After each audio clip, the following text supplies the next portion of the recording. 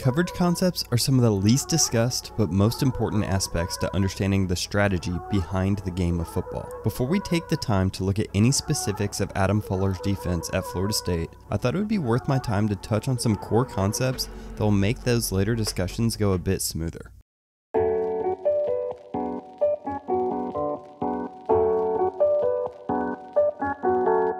Let's first start with the most fundamental of all coverage schemes, man coverage.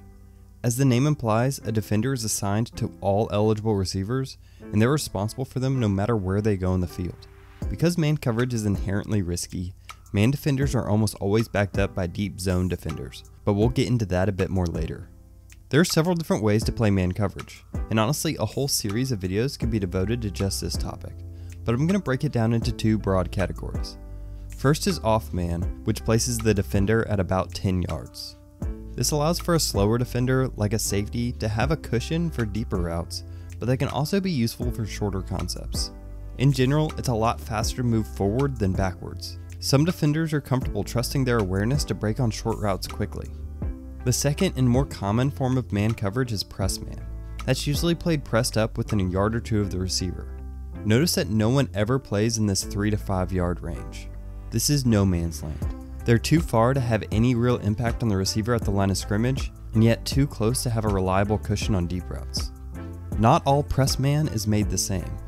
In general, a defender has the option to either jam at the line of scrimmage, meaning he gets his hands on the receiver early, or he can do what's called mirror technique. This method is a bit more conservative. The goal is for the defender to mirror the first steps of the receiver and basically present a wall for him to have to run through.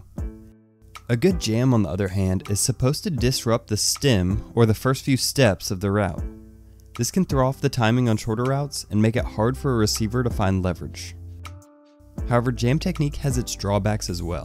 Although the ball doesn't go here, you can see how this missed jam gets the corner's center of gravity out in front of his feet, which means he's lost from the onset of the play.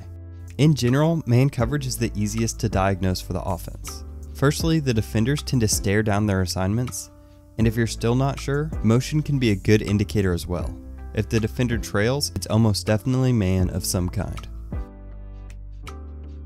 Another potential problem with man is now that the defenders turn their back to the backfield, it can often mean that they have their backs turned when the quarterback decides to take off.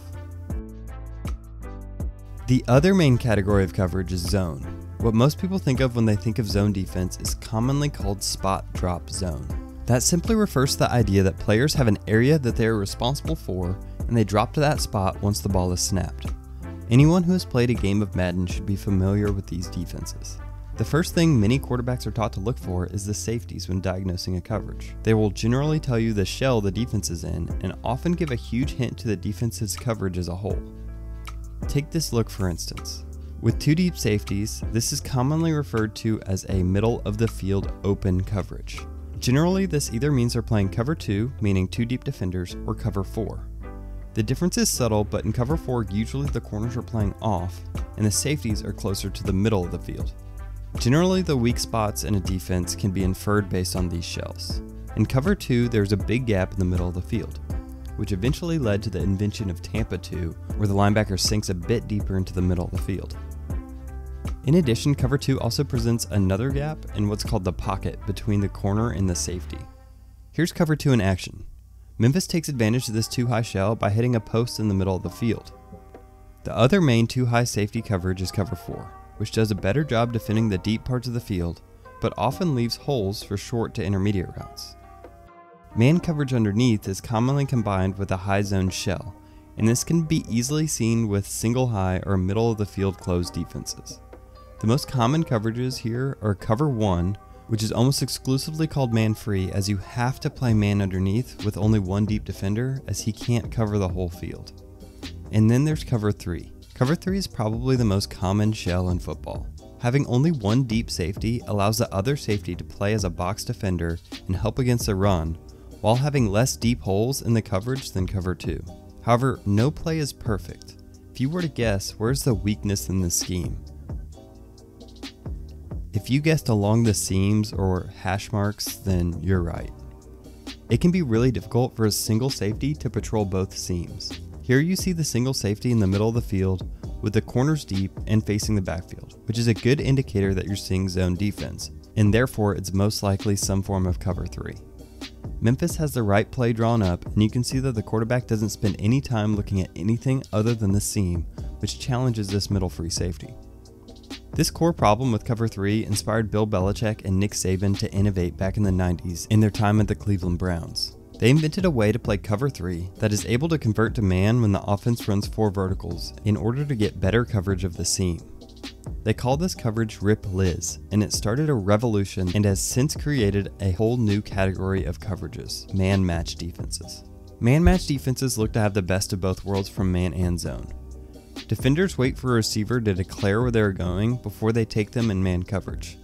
These can get incredibly complicated and could honestly have several videos to themselves, but to get the point across, I want to look at the most simple version of man-match coverage, banjo. When the offense has a 2-receiver side, the defense can call banjo, which means the safety takes the first man inside in man coverage, and the corner waits for the first man out. This allows the defense to play tight man without having to worry about pick plays, and allows them to adapt to all kinds of route concepts. This evolution has culminated in a whole system of man-match defense that Saban refers to as his Cover 7 series. It's named Cover 7 because it uses 7 men to always have a 4-over-3 matchup, or a 3-over-2 matchup against spread formations. These defenses allow you to play 2 separate coverages to either side of the field. These split field systems are becoming increasingly common in the war to combat the spread offense. The final thing I haven't mentioned is how to handle blitzes. There really is 2 options if the defense wants to bring in extra man and pressure. They can either play man across the board with minimal deep help, or they can play what's called fire zones. These are generally spot drop zones that are commonly named based off the amount of deep defenders. So in this play, Memphis starts with a 2-high look but rotates after the snap to a 3-high coverage. They bring 2 linebackers and drop this defensive end in coverage, giving them a 3-over-3-under fire zone. Alright, I think that covers most of the main ideas I wanted to get to. So let's end this off with a bit of a quiz section. Take a look at this pre-snap. What coverage is Memphis playing here, and how do you attack it if you were the offensive coordinator? Well, the first thing you should look at is the safeties. With 1 high safety, they are most likely either playing man-free or some form of cover 3. If it were cover 3, you would see these corners playing back with their eyes toward the backfield. But instead, across the line of scrimmage, you see the defenders head up with their responsibilities, indicating man coverage. So we know we have man-free. The final question is what these linebackers are doing. They're either splitting the responsibility for the running back in the backfield, or one is dropping into some kind of robber zone in the middle of the field, or they're coming on a blitz and leaving one on an island with the running back. In this play, Memphis brings 2 of the linebackers and one waits for the running back. Oftentimes, if this defender sees that the running back is in pass protection, then he can come on a delayed blitz, which is often just referred to as a greendog blitz. Alright, last play. What do you see here? Now this is a tricky one. Immediately you see 2 high safeties, so we're thinking either some kind of cover 2 or cover 4. On the bottom of the screen, it immediately looks like cover 4. The corner is playing deep with the eyes towards the backfield, meaning he probably has some deep zone responsibilities. But on the top of the screen, it looks like this safety has half the field deep because the corner's playing tight and face up to the receiver, almost like man coverage. If this were true zone coverage, you could call this cover 6, which just means half of the field is playing cover 4 with the other half playing cover 2. But in reality, this is one of those split field coverages I talked about earlier. On the bottom, it looks like a version of what's called mix in Saban's system, which is basically a type of man-match cover 4. On top, you probably have some kind of cone coverage, where the safety and corner are comboing this wide out. Much like the banjo coverage I talked about earlier, except this is for only one receiver. Since there is a form of cover 4 match down here, once this receiver commits vertical, the safety takes him man on man, while the play action pulls away his underneath help, which makes this out route an easy completion. Now this was just the basics. There's a whole world of coverage concepts that I didn't even touch on. There are zone match coverages and all sorts of ways that coverage interacts with gap responsibilities at the line of scrimmage. I would love to be able to cover these concepts in future videos, but up next is a closer look at how we can use these concepts to understand what kinds of things defensive coordinator Adam Fuller likes to run at Florida State. Thanks for sticking with me. I hope this was informative. I hope to get back to more of these instructive videos as the summer progresses. Let me know what you think of them and if you have any fresh ideas of things I can cover next. Thanks.